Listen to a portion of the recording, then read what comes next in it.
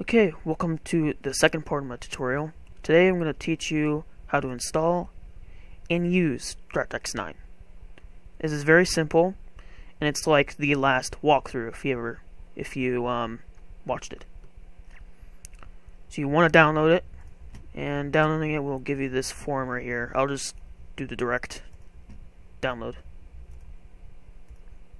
You want to download this. I already downloaded it, so I don't need to download it. You open this right here. This is your zip file that'll come when you download, and you want to go to your directory, which is this.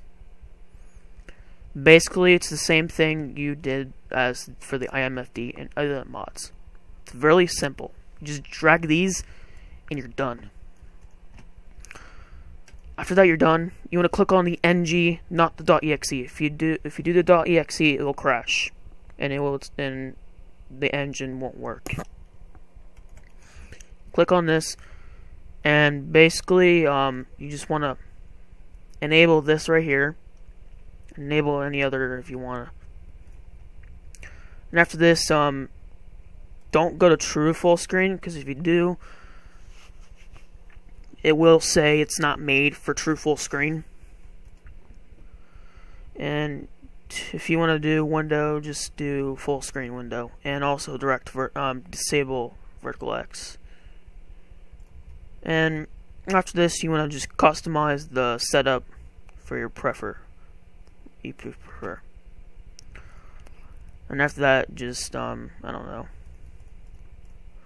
don't know what you like. You just want to edit most of your settings. And after that, you're basically finished. In game, you'll notice a difference if you take a close eye, probably like take a picture, another picture. You'll notice it's big difference. It is still being updated, so R12, which is the file I have right now, is not the latest. Maybe they're doing beta they're doing beta stuff right now, so it will this file will not be non-obsolete. It'll basically be obsolete probably in the next few weeks. I hope you enjoyed the video, guys. I kind of did work hard. It's been taking like an hour trying to record since everything crashes. Again, hope you enjoyed the video.